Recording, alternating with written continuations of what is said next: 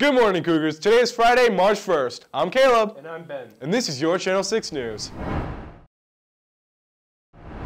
Today in the cafeteria, we had takeout cheese or pineapple pizzas, spicy chicken sandwiches with lettuce and tomato, or turkey ham and cheese wedge sandwiches.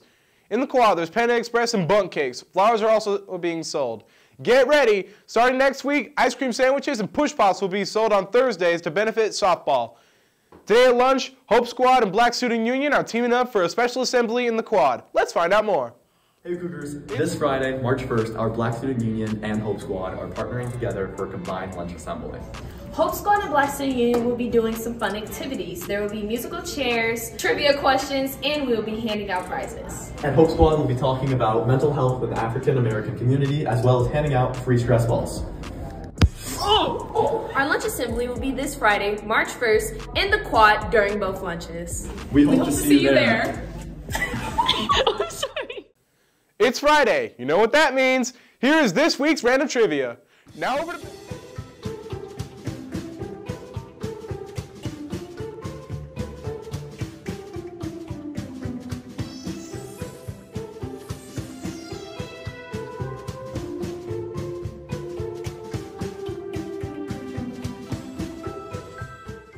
Now over to Ben for sports. Yesterday, our varsity baseball team scored 7 runs in each game of a doubleheader to win both. They play another doubleheader today against Lee Williams and Liberty. Tomorrow is the Cougar Invitational Track and Field Meet here at Coronado at 8 a.m. Our swim team will also compete tomorrow at 8 a.m. in the multi-gym in the Bob Swift Invitational. Good luck to all our programs. The Max Preps men's basketball player for the year for Nevada is none other than T. Bartlett. For this season, Bartlett averaged 22.8 points, 13.6 rebounds, 2.7 blocks, and 2.2 assists per game, and posted a double-double in 29 out of 30 games. He's received 9 scholarship offers, including Kansas State, Minnesota, Mississippi, UCF, and USC. Congratulations, T.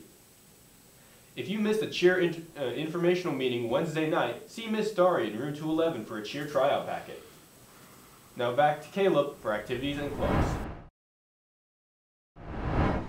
Come to the Wishing Crane Club on Monday and make paper cranes for volunteer hours to give to hospice patients. Next week is Nevada A Reading Week. Stay tuned for cool contests and prizes from the library. We'll announce contests all next week.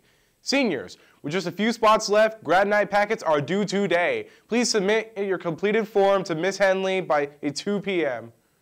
That's all for today, Coronado. Make sure to follow us on Insta at CHS Channel 6 and have a fickle Friday. See you tomorrow. Bye.